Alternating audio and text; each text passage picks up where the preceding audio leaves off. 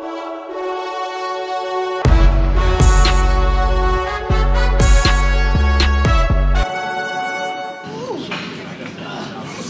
really quick, guys, we'll open up this time for questions. So shoot away, and whichever person you have questions for, just in general.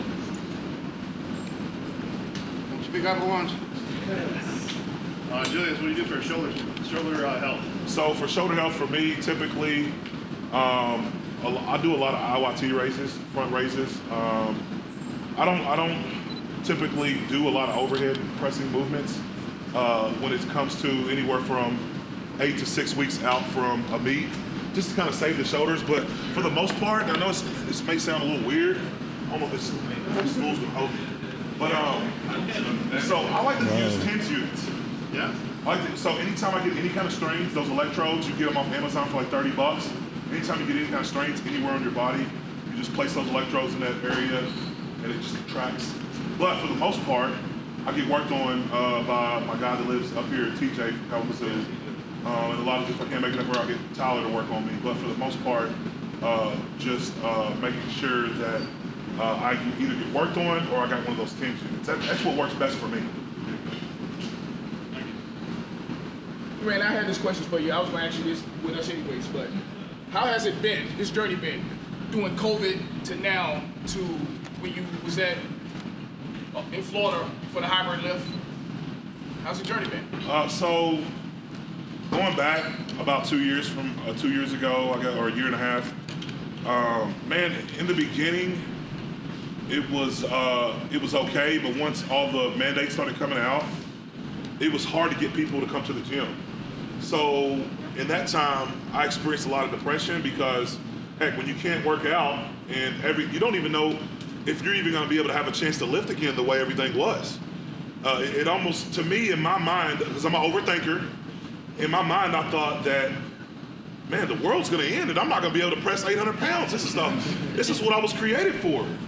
And so, you know, I tried to make it to the gym as many times as possible. My gym allowed me to still come. Other than that, I was going to, you know, basically build my own gym.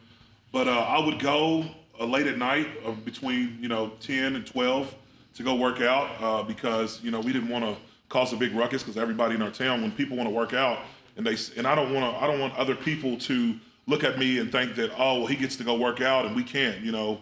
So I tried to be as discreet as possible to make sure I got to work out, and it just, the progression come from I say from February to that meet in June that was in South Bend. It was initially supposed to be here. To be honest, I wasn't, the frequency of me attending the gym wasn't there, just to be all the way honest. And I think though it looked like I had that weight that day, and I probably did, I think it happened for a reason. And two, I was being a poor athlete. I was eating, my eating was all over the place. And I'm able to be honest with myself now and just kind of look at it and say, where can I change? Simply because the great athletes, they find out where their weaknesses are and they fix them. And it doesn't just go in the gym either. It's outside of the home. It's outside of the gym. So when you factor in stressors, just all around, whether work, the current situation with COVID, family, all these things, when you factor in those things, you're not preparing yourself for performance, because a lot of these things affect your mind, and which is going to affect your central nervous system. And as well as you know, can you speak on that a little bit about your central nervous system and how stressors can impact? Yeah, I can if you let it. But we plan our training around that. We do maximum extreme workouts every 72 hours and small workouts every 12 or 24. So we normally do around 8 workouts a week, 4 major workouts like what he would do, you know, and then 4 small or sometimes 6 small. And we work on what we need, not what we like. Single joint stuff, triceps, hamstring, low back. It could be anything like that. That way we don't have muscle imbalances and we don't have injuries. You said you got a rough beginning, and look at you now, right? Absolutely. We all snap out of it.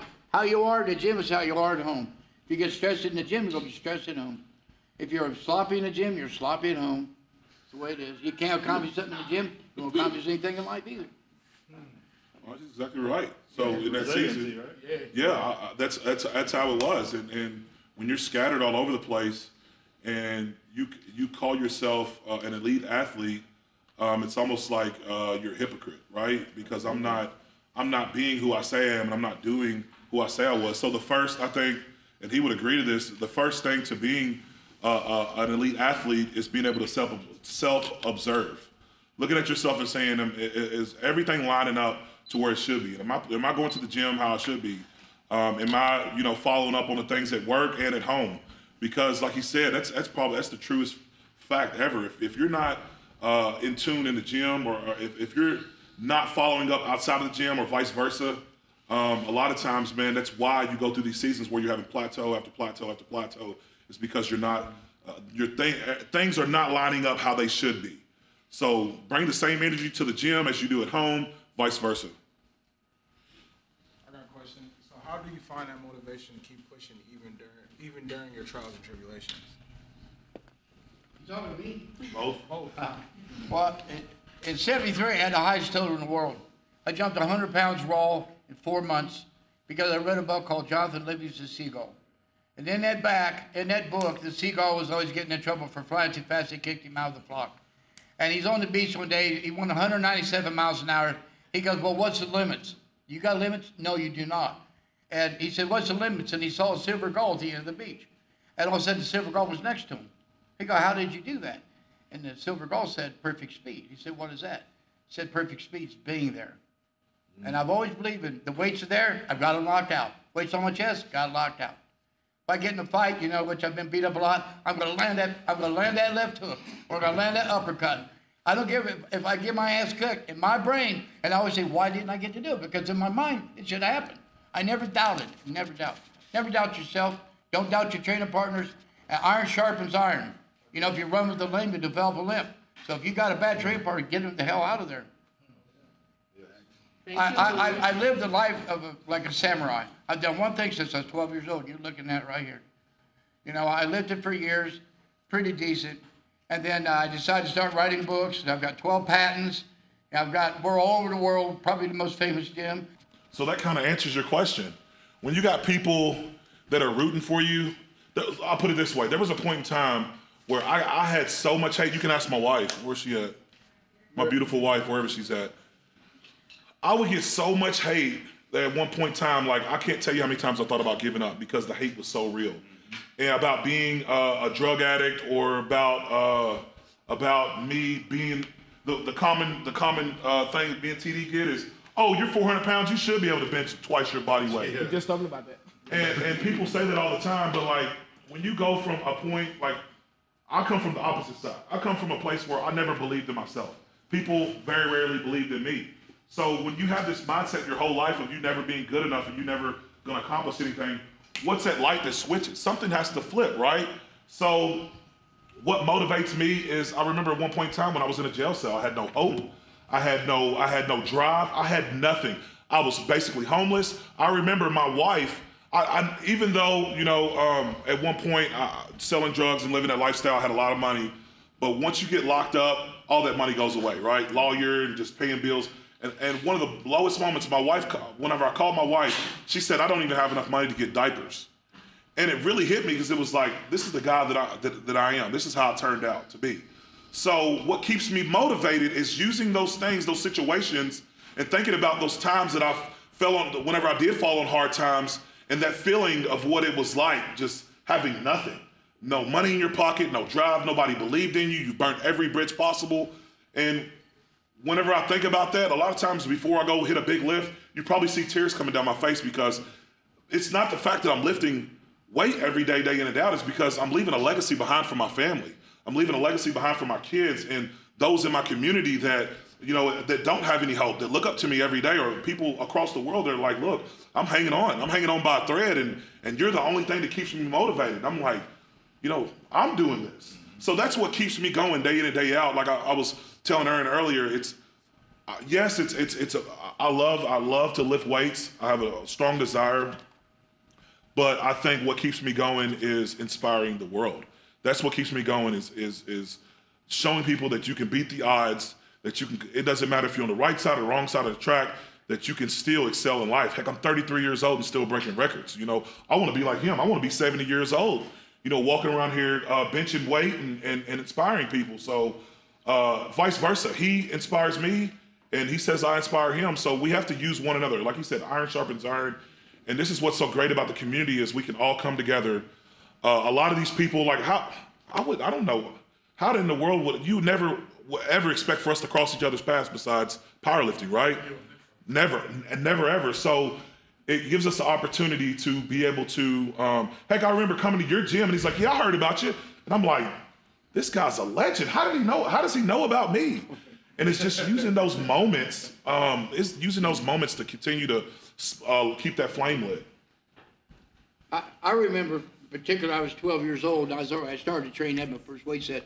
And I was looking at Iron Man magazines back then, and I said, man, I'm going to be in one of these magazines someday. And the kid that had the magazine said, Simmons, you'll never be in one of these magazines. I'll never forget it. And that drove me on from that point. And everything's driven me on. And I've been lucky. I've accomplished a lot. As far as I know, I'm only one of 3 people to lead 5 weight classes, 2-hour win, with or without gear. So all you raw guys and gear guys, it's all the same. Don't matter. But then I've had 11 United States patents and international patents, and I've wrote 11 books. I barely got out of high school. I'm just like this joker right here. Wow. And I'm, but you got to fight every day. And every day I get up, what can I do? How can I help him? How can I help? Now my guys, I got to help them, right?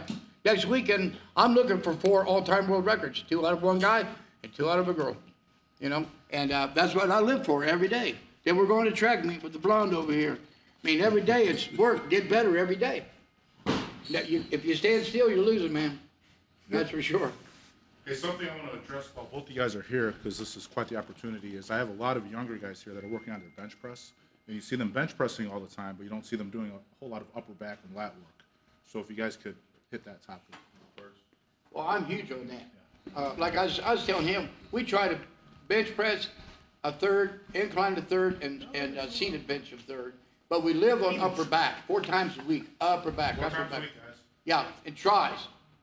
And tons and tons of tries. Larry Pacifico told me years ago, your bench press is 75% triceps. So I'd bench. I had like about 320 bench. And I'd bench and go backwards. I said, that son of a bitch. He's messing with me. Well, but finally, me got canceled. I did it for a while. I jumped 20 pounds. I was so far in shape, it would wear me down. So don't worry about it in the beginning. You've got to go up. And then Bill Cino, a guy who won like 4 or 5 best chests in Mr. Americas, he gradually scared the hell out of me. I was 172 pounds with a 340 bench, when 172. Told me a bench illegal, 6s. I did that. 2 years later, I did 450 at 175. Wow. So I used both their methods combined. No one knows everything. Yeah. I think I pulled from there also. So I'm coached under Josh Bryant, and we do a style of conjugate, not to the T. It's more spread out, but for the most part, my core lifts, which, yes, people are like, do you train legs? Obviously, yes, I do train legs, by the way. Yeah, I know, I get to catch a lot of flack, but accessory work for me is key. So whenever you have, the way I'm very basic, so things have to make sense in my head, and the way it made sense for me is, whenever you're training your core lifts, whether squat, deadlift, or bench, and you think that those lifts are only going to get you so far. Before then, you're going to start having holes exposed in your lifts. What fills those holes? Accessories. So accessories fills the holes and the cracks and the gaps, however you want to put it, to allow the piece to be whole. So I live off of accessory work.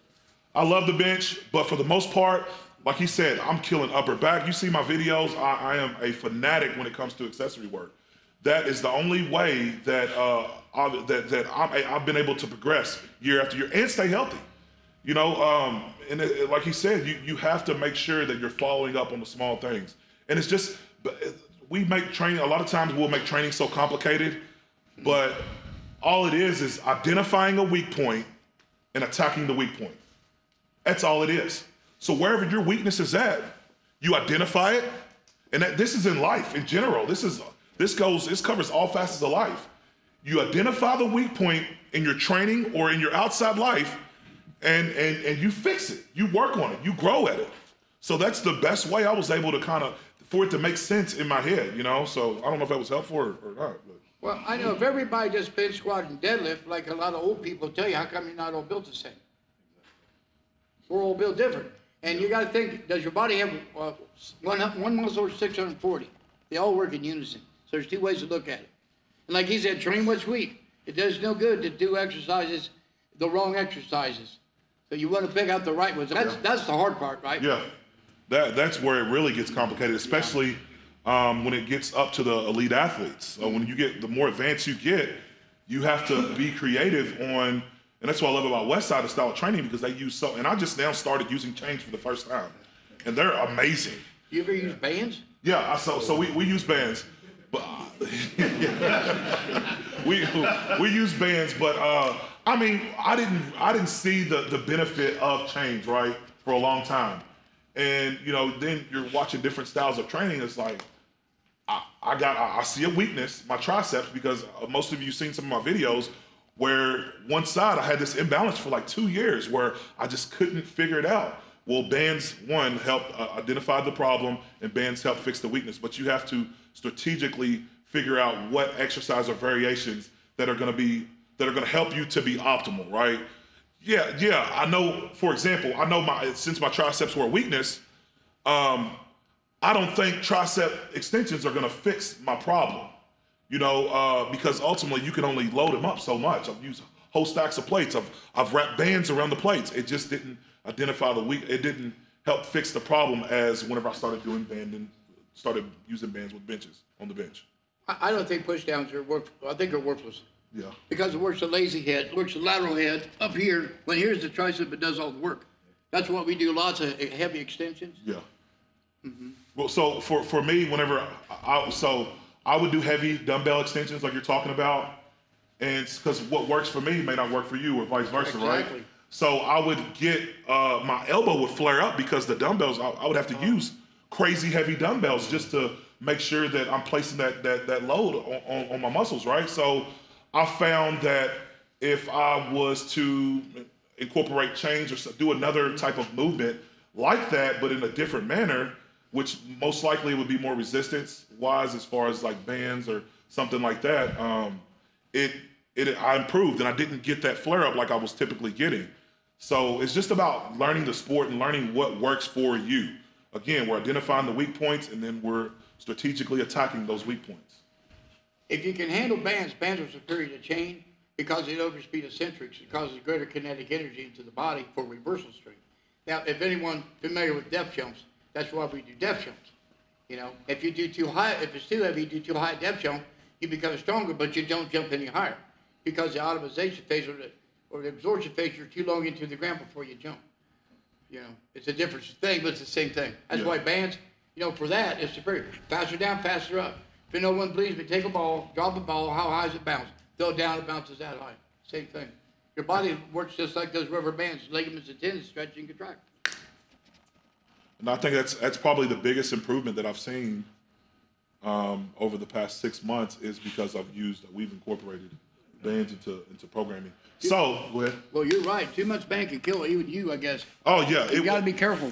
Well, because on the descend and on the eccentric and concentric, you have to control the weight. So you're fighting it the whole time. When chains, a lot of times, whenever you're coming down before you press, a lot of times you're not fighting as much as you are fighting it whenever the load is using resistance bands. So You're just master weight. it's tough. Yeah. When you're at I'm usually, what'd you say, if I'm at 80%, was it 650? 640. 640, so 640 using bands, even if I'm using, typically we would go 70 or 75% and add some bands, and it feels like it's the heaviest weight I've ever had because I'm having to fight that resistance up and down. I want to mention one thing, maybe off course, but a lot of strength coaches I talk to, I have 100 of them come there. Strength's not measured in weights, it's not heavy or light, it's measured in velocities. When you understand weights and velocities, explosive strength is 30 to 40% fast velocity, speed strength or acceleration, 75 to 85%. That's what weightlifting is. Weightlifting is a speed strength stored. Power clean is not going to make it explosive, so let's use 30 or 40%.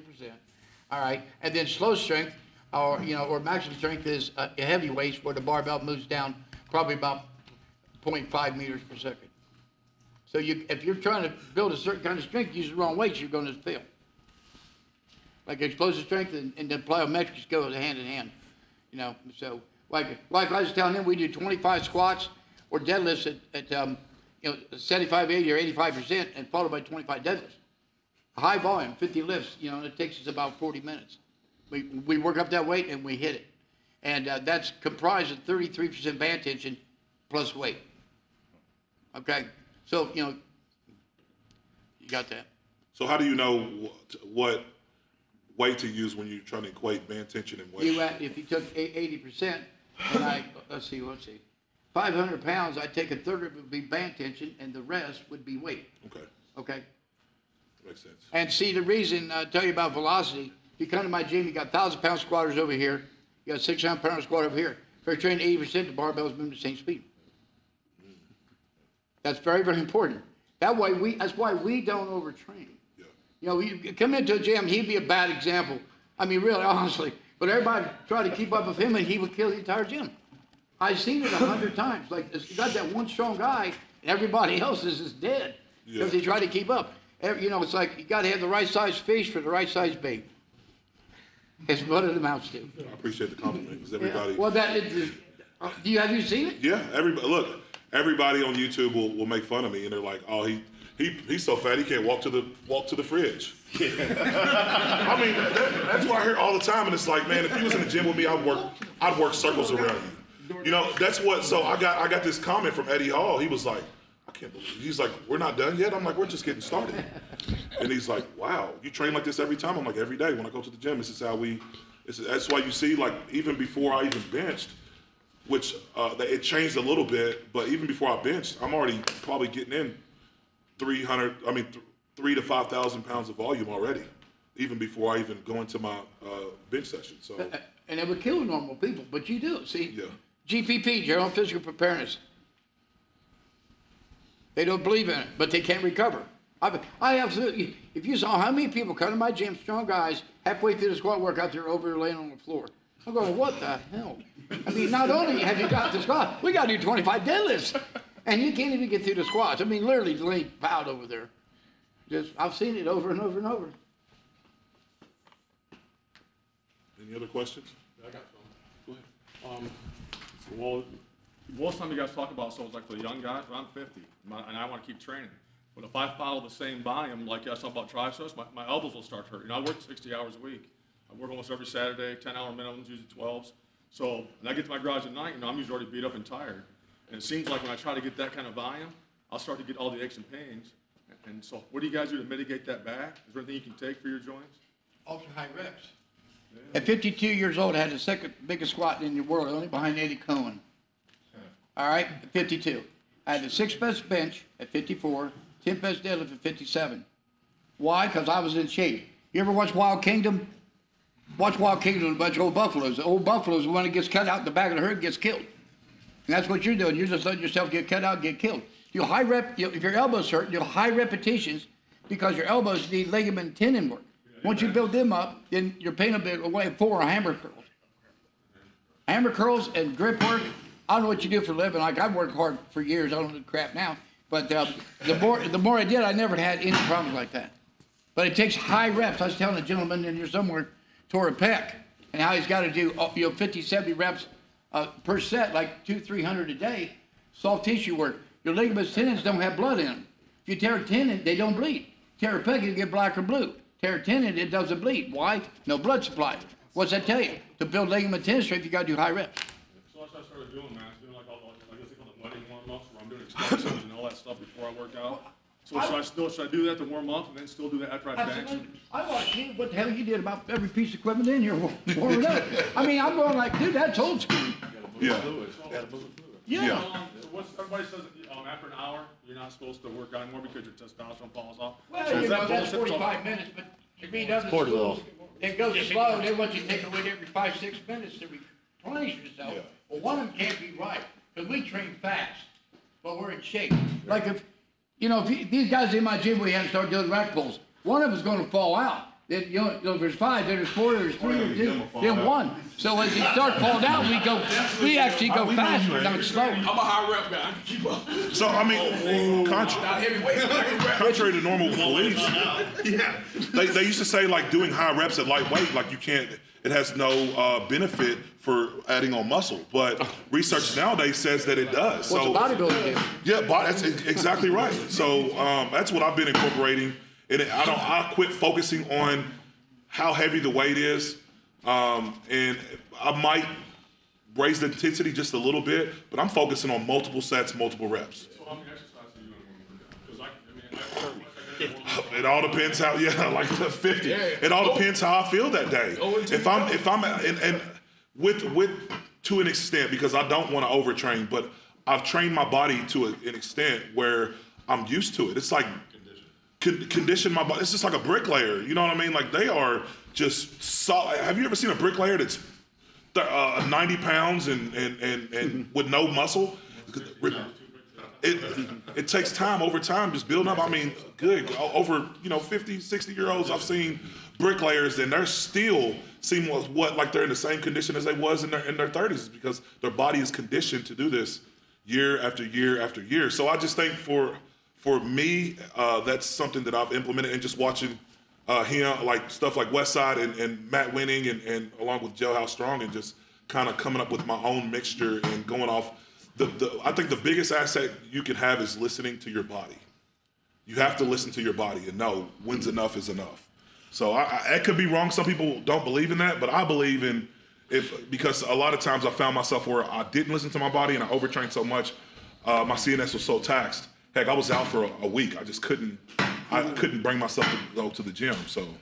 you do a lot of dumbbell work too? Like I try to do dumbbell work in my off days, and after a while my elbows will start to ache. If I'm doing all the tricep stuff, and then every lower body day, I try to throw some dumbbell presses and reps. I had surgery on one elbow, so that was kind of funky. But so how often should I do dumbbell? Do you train here? No, I train in my garage. Oh, they got a band bar. It would come out of my gym. That band bar is the key, dude. I have a fake shoulder, and in 3 months I benched 300. People still in the sling in 3 months.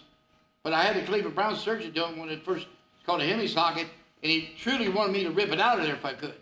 I mean, he didn't say it, but he knew I'd be the candidate. If anybody could screw it up, it'd be me. Well, I never did. That's 2005. I've been body slammed, and everything else is still in there. So use a band bar on your main days, or use that for exercise? We use it always on the main days, and then come back and do more of a lot of them. The band bell bar. High reps. Yeah, I've seen you use that thing. Yep. So do that in dumbbells both, what you're saying? Yeah, but that band bar, listen, I told a guy in here, close grip, move your grips in and out, take it down your belly and up through your throat. So you're hitting every possible angle. High reps though, like no less than 20 reps a set. For you. We would never do less than 10 reps. I mean, even for max strength. That's what we did. Yeah, I mean, well, you think about it, even so this last training block over the past 10 weeks, heck, the way Josh programmed my programming was, we started out with like 475, which 475 for me is like 60%, something like that. Working all the way up to, doing multiple reps. I think in one training session, I did 500 for 50 reps total, 500 pounds. Yeah, and it just I kept getting stronger and stronger. That's why the 782 this last 2 weeks ago, that's why I flew so much, just because I built such a solid base. So you're going to max up work and then volume work in another day, or you don't even do it like that? How do you set your So I don't do my programming, Josh does, but mine is spread out over a long period of time. So the max effort for them is every week, correct? Every Wednesday in the bench and every Saturday for speed. So mine is usually every two to 3 weeks. Yep. So it's just spread out over a long period of time. Strength is more important than speed. All right, it's the most important strength. And then we actually we'll do 6 sets of 6, and we'll work up for a few weeks. When it gets hard, we drop back to do 8 sets of 8. Yeah. And what you're doing, 10 sets of 10. Yeah. And it really works. That's on speed day. We replace it for speed day with ultra high volume like what he's doing, with decent amount of weight. Yeah. Well, because we've tried it where I did this on a weekly basis and we changed things up, but my body wouldn't respond the way other people's bodies respond. I would be so beat up that I couldn't. On my second bench day, I just couldn't bench. It wasn't there. So we learned that for me, benching heavy every 10 days, every 10 to 12 days, allows my body to kind of get back to its normal state, my central nervous system, and for me to be able to be optimal in bench press. He has the luxury to do that, like Mike McDonald. Anyone know who that was? Okay, Mike McDonald, he'd take a broomstick if he felt sore, he didn't bench, you know. But when you powerlift, though, you've got to train on those days, no matter what.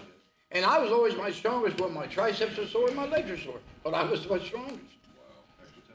I mean, I was always strong like that. Once I did the first set, it was all for running. But I had a great set of training partners, too. So I was like, they say 1 weight percent. There's like 3 guys I think they're like conjugates. But the weight for speed days on banks and squat, it's been changed. I read on your site where you guys are doing 5 sets of 5. So for a raw guy, are you guys doing 65%, 75%, 55%? Well, let's see. I had Eric's a 600 raw bencher, and he's used 475 for sets. So how much? I don't know what that is. You got to figure it out. 78. 480. Yeah, there you go. So he was right there. Calculator. So you're just 21 years old.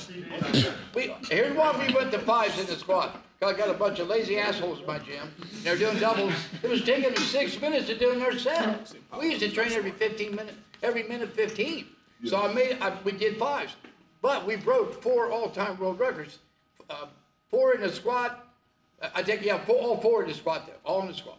Well, something like Wayne was saying 35%, 40%, but I did that, got nothing with it. Well, you're not, because that's what Mr. Who was it? Well, that Wayne got. He says he's Okay, not Matt back Whitting, he was in my gym. Those weights will make you explosive, will not make you strong. Be like if I hit Julius right now, he'd laugh at me. Hey, that big guy might have hurt him a little bit. But I mean, I would have all the speed, but I'd have nothing behind So it. speed bench 75%. But light objects at fast velocity produce small force. Just remember that. Heavy objects. Heavy objects is force. Yeah. If you got stuck in the mud, you want a Ferrari to pull you out or a Mack truck? That makes perfect sense. Strength, that's where weightlifters in this country screw up. They think speed's the most important nuts. Strength, it takes strength. If it wasn't for strength, why they got weight classes? Answer me that one. Why run a 123 lift what a super heavyweight does for slow speed? That's why we got weight classes. I'm just curious, it looks like you set up pretty quick on your bench. I just kind of wonder what your cues are. What do you think when you set up for the bench and on your lift offs? So, I mean, I don't know. I have a lot going through my head, so that's why either you'll see either TD or Tyler will be spotting. It just depends at the time. But those guys kind of give me the cues what I need to do to set up, because I got so many things. Just like everybody that competes knows, you have to make sure your legs are positioned right. You have to make sure your back is pinched. You have to make sure your hand placement's right, because if one hand is further out than the other, then the weight's going to be shifting. There's just so many different things that you have to look at when it comes to bench press. I mean, for me, and I set up quickly because I'm thinking in my head, it's only a small window. I only get a small window for that maximum, that moment where I'm like, okay, it's go time, right? When you lay down, he's touching with something on your back, like your schedule. So he's making sure my shoulders are lined up on the bench, and he's making sure my back is tight. Because as we all know, whenever you're setting up for a bench, you don't just go loose back, right? So in order for you to be able to activate the muscles necessary for bench press, you want to make sure you retract your lats. They should be pinched. Everything should be tight. They always say it, and Winning always says it also, is you're only as strong as your weakest link. So if there's something that is not engaged when you're bench pressing, then you're going to lose the energy there. That's where the energy is going to stop at.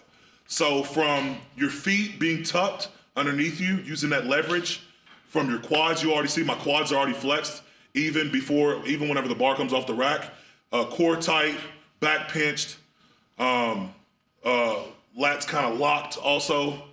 And if you don't take that approach, wherever the weakness is where you're going to lose the energy. What about bar path? What are you thinking with So for me, I've been trying to focus on a straighter bar path, but a lot of times once the load gets heavier, I fade back to the exaggerated J, right? So I've been trying to do a straighter bar path, but it's harder. But I do want a slight shift back up towards my face, because I feel like my rear delts are engaging more whenever I do that. It's always going to gravitate towards your strengths. That's why it goes back on your shoulders. because my lats are Because stronger. you're stronger, your lats and your arms. You said your arms are behind. Yeah. If your arms are stronger, you go to straight line. So I need to focus on my lats more. Or, Lats and more arm. okay. Get weak You- triceps. You know, no, he does it. Keep it up. Julius is analytical. I'm Zen. I mean, honestly, I've done this. I did it, and I would think what I'm doing, go out and just do it. I never thought nothing. If I couldn't figure out how to do it after all those years, then I ain't no hope. I mean, I made top 10 in the world for 34 years. So it's like you watch old fighters; they know how to fight. You know, I learned from them too. Don't get too crazy. Fighters relax and win that minute rest. They're not out there going, I gotta kill that guy. You know, they're taking it easy. But I've practiced actually a lot of meditation and Zen for 50 years, and so it just comes. I just go out, lay down, and do it. I'm literally part of the dead squat dead. It don't matter. And see, mine's is different. I'm an overthink. That's what I do is I overthink. I didn't get my form down until, how long have I known you, TD? 5 years. About 5 years? Has it been that long? That's it. That's a dang shame. That's it. So I guess over the past 2.5 years, Thomas had helped me with my setup because I'm all over the place. I'm in Podunk, Kentucky, right? And for the first, even you know, my coach trying to help me, but for the first, 3 years, I've been training with Josh for about 6.5, 7 years. For the first 3 years, 3.5 years, I had no idea. You can watch some of my old videos. My feet are coming up. My form was just crappy. I had nobody to help me have a proper setup. There wasn't a lot of guys in my area that knew the proper way to set up on a bench press, and yeah, I believe now, really looking at it, and after I've been through what I've been through, is I know he says I'm analytical, yes, because I have to look at it as a science. I have to use my leverages that are working for me, and I found that the way I set up now is a lot more beneficial. But before then, before we kind of had a breakdown and I had to revisit everything. This was about 2.5 years ago. Right after 705, I had to revisit and say, like, if I'm gonna get serious and get to this point, we gotta figure something out, because I had no leg drive, my feet were shifting, and it was just like being so frustrated because I had no consistency on my lifts. So every season that you're gonna go through, it's always, there's variables that's gonna come in, that's gonna change. For some reason, our biomechanics change. Mine do, all the time. I don't know if it's because my body's because I'm getting thicker, I'm getting stronger in certain areas, but your biomechanics change. So you have to be able to, again, identify what that is and fix it. Is that making sense, what I'm saying? Yeah, it does to me. Yeah, especially the thick part.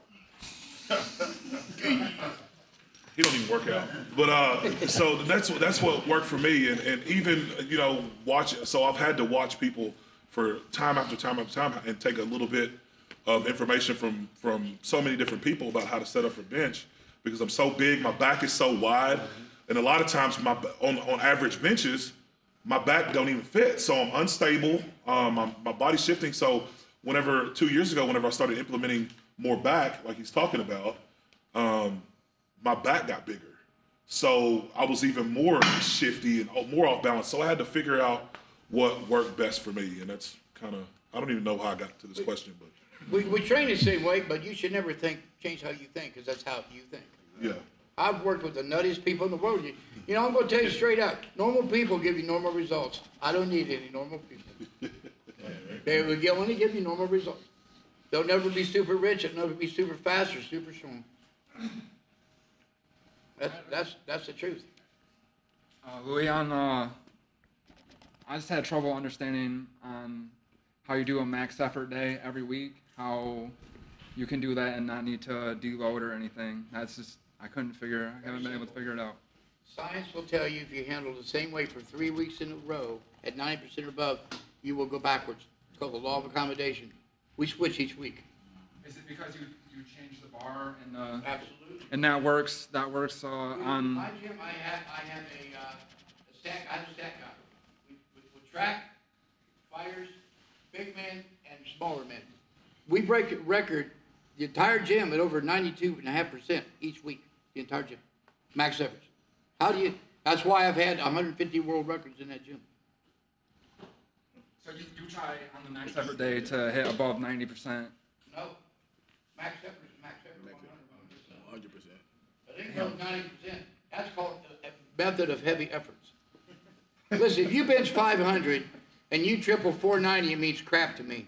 If you did 505, you got your new record because it all starts up here in the brain. So max effort is not just not depending on a 1 rep max. It's just max reps or max. Well, for us, it's max single. Okay, max single. But we switch each week. That's how we break a record. So from 1 week might be flat bench. The next week might be incline. It could be floor press. Floor press. Incline, decline, floor press, you name it. Close grip, wide grip. So But that you know, just keeps plan on- to win your battles. Don't Yeah. plan to lose your battles. So You that ever- keeps on cycling, right? Yeah, you ever see my shirt that says, when you go to war, you go to kill, not to get killed? Exactly. Plan your workouts, plan to win. And you like floor presses. Yeah, sure, you're doing right. Listen, you know what, we decide all this? At breakfast at 6, we go in the gym at 6:30. Okay, I'm not with these big, whatever the hell these humans are. But let's say we're going to rabbit hole, and I know they're going to kick my ass on pin 3. I know. Oh, you. So next week, said Louie, we're going to do pin 3. People go, my God, I got to put up with my brain for all week thinking how they'll kick my ass and lift I suck at. But if you, it's like a bar fight. If you jump on me, you got to fight. Yeah. So we do it in a half an hour. You don't have any anxiety. Yeah. A lot of people suffer from anxiety. They're going to take a max and they can't even come close. Anxiety. And like I said, I don't think about crap. I just do it. So you're saying like not last minute, but I mean technically last minute. It's last minute. Yeah, we're gonna switch up. This is what we're doing. Like today. you guys, you got in a big argument, right? I'm going to do this. I'm going to do that. Well, one of you wins. That's what you do. Yeah. You know, you throw the 2 out the door. Now you got to break that record. Well, I think that finds out. That's sports. Every week you got a different opponent across the field from you. And you got to be able to cope with that stuff, see? That's why I learned not to cope with any guys doing it. Can I follow up? Yeah, go for it. You understand what I said, right? Right. That's how we do it. So, if someone was untrained, would you jump into that kind of training, or would you like try to build up like sets of 10 first, or is it okay to? I started boys at 14. They were all-time world record holders at 20. Not teenage, all time. If you're going to know, if a dog's going to bite, he's going to bite as a pup.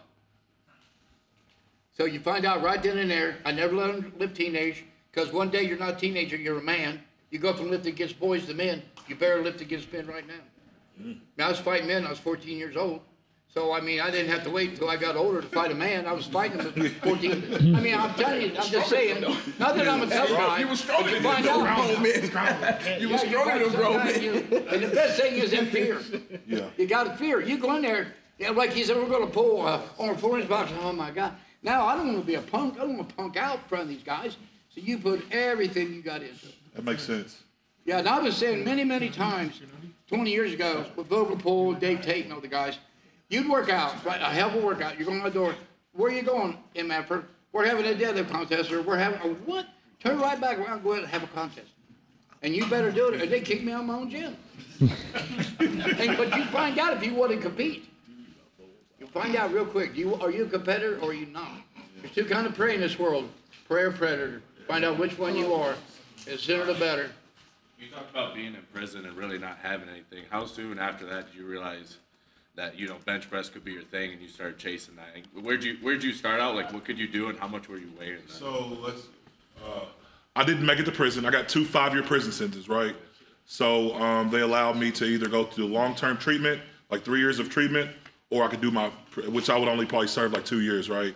So I wanted to get out. Even though I was full of myself, like, at that point in time, I'm like, I want to see my kids, you know, so I'll do whatever I got to do to get out now. How soon But after did you realize that, like, you could really do something on the bench press and you started making that your main focus? put it this way, 6 months into it, maybe a little longer, 7 months, it was 2013, 7 months after I got into rehab, we were down, I just worked on, literally, I didn't even know what I was doing at the time. I would just put 225 on there and do like 5 sets of like 10 or 15.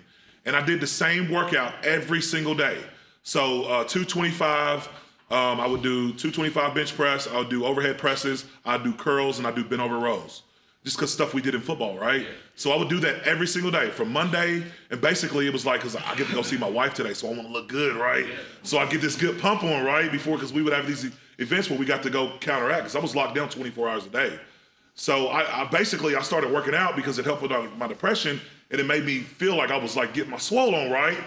So one day we were down in the basement just hanging out because where I went to rehab at was a crisis in recovery, but it was like in 100-year-old home. The 100-year-old home had a dirt floor the dirt floor was in the basement anyway. However you put it. But I remember we had been working out, and it was like, man, I bet you could lift every single weight down here. And you know, I got to looking around, and you know, I'm cocky a little bit at the time. I'm feeling myself, and I was like, throw the weight on there. Let's see. And we threw all the weight on there in the basement, and I did it for 3 reps. Well, we added the weight up afterwards. I know, smart. And it ended up being 505 pounds.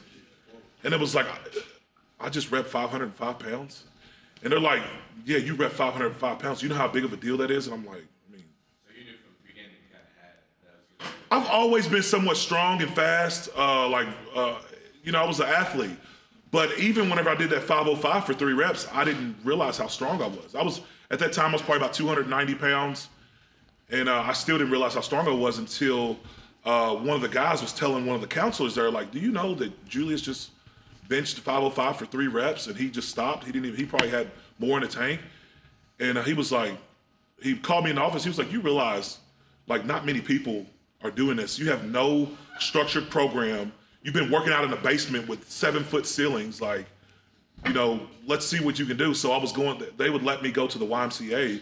When I would go to the YMCA on my passes and I'd work out in that basement. And it's all about how bad I wanted it, you know? And I remember there was a point in time where whenever I tried to achieve goals in life, it just didn't happen because I always compromised myself. I always found a way to get it. I was good at that. I was always good at finding a way to get in trouble, right? So for me, proving to myself that I could achieve goals, my first competition, I hit 525. Then 6 months later, really started trying to focus on, you know, doing, all I did was 5x5s, like twice a week. And started doing whatever stuff I seen on the internet.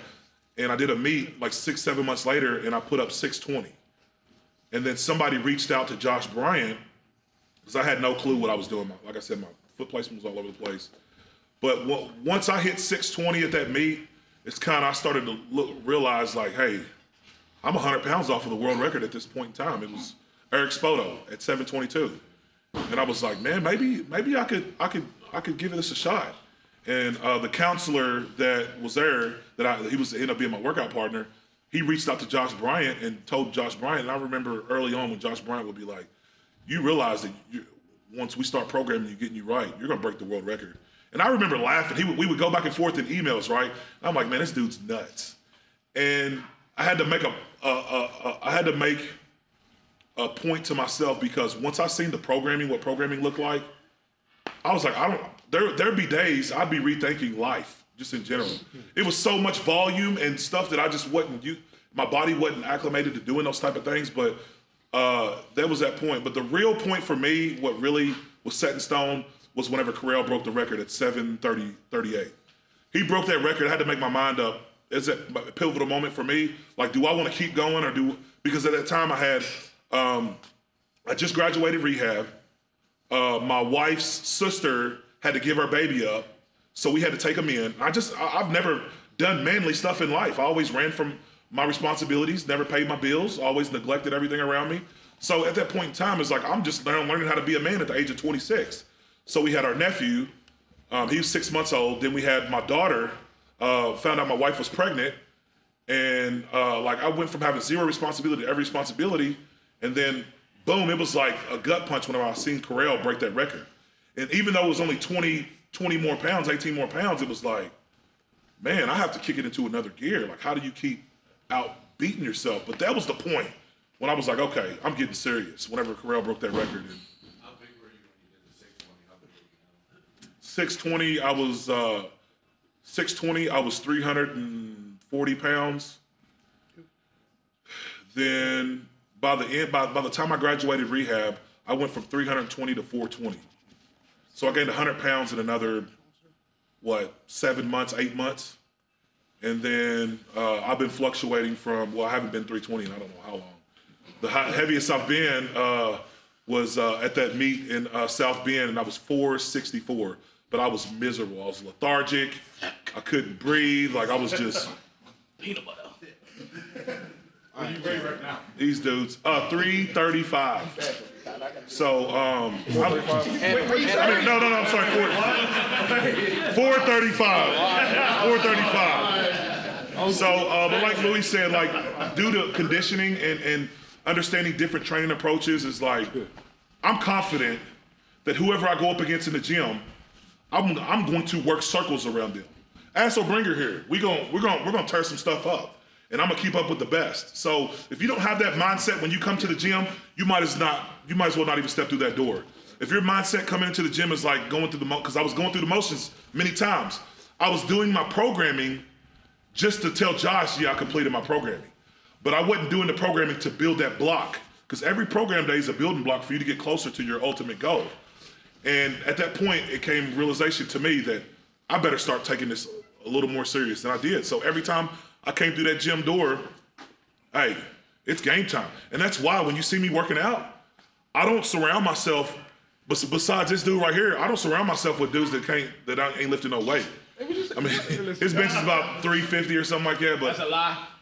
So with that being said, like Louie said, like if you don't want to come put in the work, like guys, those of you who either you or yourself don't want to come in the gym and put in that work, or you want to put in the work and the people around you that are wish-washy, then you got to cut those people out of your life. That's not only in the gym, but that's outside, at home, the work environment. Although if they're not excelling or trying to better you, that's a part of me is why I excels, because I cut all those people out of my life that don't want to attain greatness. So if you're not searching for greatness, striving to empower other people, those around you, and basically inspire the world, like Westside Barbell, you see people from all around the world wearing Westside t-shirts. And I mean, that's the legacy that I want to leave behind.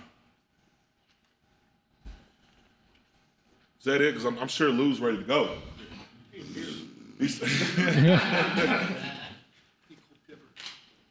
You're right, though. I just want to say one thing. In the last 6-8 months, I asked 3 all-time world records to leave my gym. Sometimes you got to do that. If you're not with the program, you got to get them out of there. That's just the way it is. Sounds, my gym's private. I pay for everything. They don't pay for nothing. Their job is to come here and make my gym more famous. Guys always come and say, Louie, I think you could really help me. I said, well, what can you do for Westside? If you can't get on my board, I don't need your ass, It ain't about me, it's about Westside Barbell. I guess we're one of the same, but still, you got to help Westside, or I don't need you. Straight up. Any more questions, guys? I have a question for Louie. Go ahead. When would you use chains over bands, and would you ever mix the two resistances or no? We use them both sometimes, but we mostly use bands. Okay. Yeah, a lot of bands. For just overspeed eccentric effect, that's why. Yeah, if it's too much for you, then you got to use chain, because there's no overspeed eccentric with the chain. Yeah. That's it. Like he says, he uses. I've seen a lot of guys get hurt using a lot of bands. I mean, we're used to it. Like most bands we use for speed is 200-pound a band, but these are strong-ass guys. But you want to make sure you build up, you establish a base. Absolutely. And then you just build up slowly. Percent. Yeah, percentage. Don't go past 33% of your bench with the bands. Whatever that is, you're going to get in trouble. And also, then you got unloading too much weight in the bottom. So you want to make sure we do a lot of stuff wrong too. I mean, all the way down, real weight. You got to do it all. Okay. I'm a swim coach in the area, and I know you mentioned meditation. That's something I use with my team nowadays. Can you have any? And like my guys are swimming great. I've seen them kind of come in, ready to work a little bit harder and take the time to really focus on the competitions. Do you have anything to elaborate, Julius, as you as well, about like the mental toughness side of things and showing up? You should read the book of the 5 rings. They should read Jonathan Livingston Seagull. They got to get out of mind. You have to have an out of mind experience so you'll never do anything. And mentally that's about it. And learn to relax. Yeah. For me, I mean, I just pose the same question to everybody: is what do you want to be remembered at? The main thing that what keeps me going also is thinking like whenever I get Louie's age, hopefully I get that age at one point. Do I want to look back and say, man, thank God I made those sacrifices from where I'm at today? Or am I going to be one of them guys that just reminisces on times in high school? Oh, back in high school, I benched 435 back in high school. I don't want to be one of those guys. And I'm sorry I'm not sorry if there's anyone. Yeah. What you trying to say? You know, because you got to think about the legacy you're going to leave behind. So, and what I've told people, because I talk to students all the time, is I'm like, if you don't try now, later on when this opportunity passes by, you're going to look back one day and wish you had that chance again. Don't be the one of those guys that wishes that they gave optimal effort. Like my guy here, dude blew both of his knees out, broke his ankle, and he's talking about, look, I'm in the gym already. I'm already doing good mornings. I'm ready to get back to the grind. So, I mean, it's just that drive, and you have to, every day is a new day to keep finding that drive. It's a fight, but the fight is worth fighting, right? So you have to fight every single day. You have to fight to get up and go to work. You have to fight to love your wife. You have to fight to love your kids. You have to fight for what you want in life. And once you start surrendering and buckling down to the pressures of the world, your life is gonna start going downhill. It's gonna be like this, right? So I don't wanna be that guy. Thank God you're not. All right. Well, guys, we're gonna wrap it up. We appreciate you guys coming out. It's definitely been an honor. Hey, you too, man. Sitting beside you. I appreciate you.